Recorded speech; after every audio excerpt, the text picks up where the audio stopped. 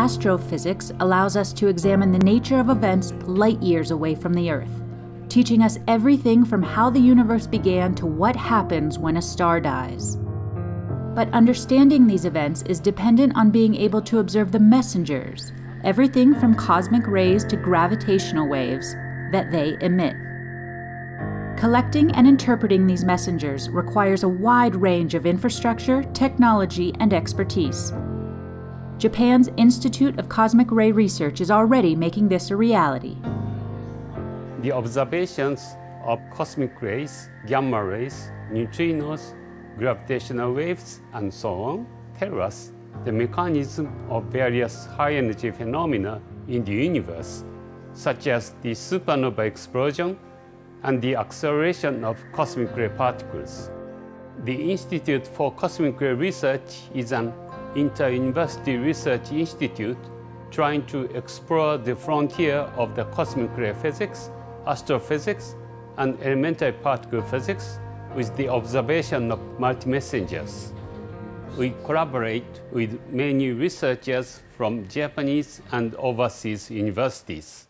In Japan, Kamioka Observatory is one of ICRR's key research centers and home to the world-renowned Super-Kamiokande, an experiment looking at solar supernova and atmospheric neutrinos.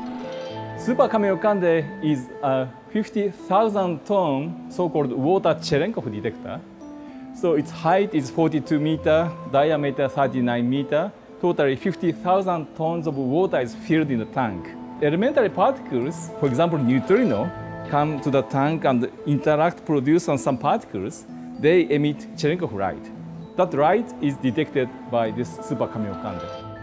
Atmospheric neutrinos produced by cosmic rays, and in the atmosphere neutrinos produced. So using those neutrinos, we discovered neutrino species change. It's called oscillation. There are 3 different modes of neutrino oscillation. The Super-Kamiokande discovered all those 3 oscillation modes. The most important outcome of the discovery of neutrino oscillation is that neutrino must have masses. In the standard model of elementary particle physics, neutrinos are massless. We would like to investigate what's the model beyond the standard model. One of the ways is to search for so-called CP vibration. So by measuring neutrino oscillation and compared with anti-neutrino oscillation, we can investigate CP vibration. On the other side of the world, in the desert of Utah, USA, the Telescope Array experiment is looking at ultra-high-energy cosmic rays and improving our understanding of their association with cosmic sources. The Telescope Array experiment aims at measuring the energy spectrum and arrival directions and the mass composition of ultra-high-energy cosmic rays. Using 507 surface detectors, we collected data for 5 years and found evidence of anisotropy.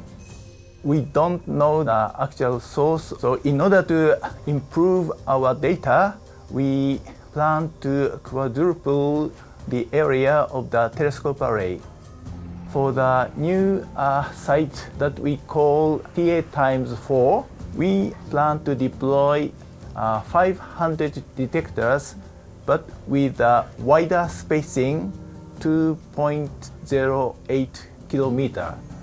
We expect a class of a large and energetic structure in the universe. One candidate is active galactic nuclei, which are suspected to have at the center supermassive black holes.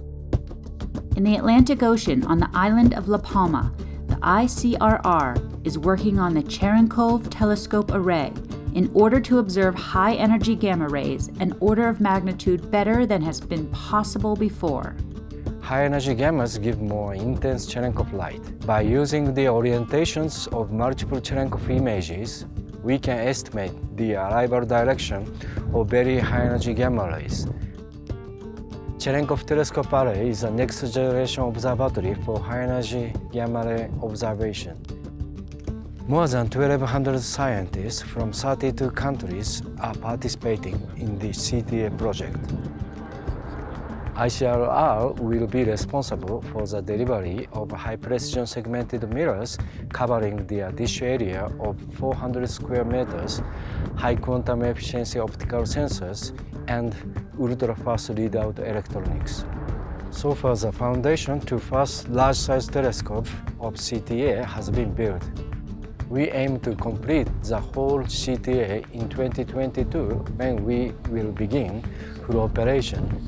We can observe the universe under extreme conditions like supernova remnants, active galactic nuclei, and gamma ray burst. There is also the possibility of observing dark matter, which constitute a significant mass of the universe. Back underground in Kamioka, the ICRR is in the process of building the large-scale cryogenic gravitational wave telescope, or KAGRA, in order to contribute to the exclusive and challenging field of gravitational wave observation. KAGRA is fundamentally a huge microsome laser interferometer. It utilizes Kamioka underground site and cryogenic mirrors to realize high sensitivity. Underground site is useful for silent and stable environment. Cryogenic mirrors are good for small thermal noises. If gravitational waves pass through KAGRA, one arm will be short and another arm will be long. So we can detect the gravitational waves to measure the difference between the two arms by interferometer.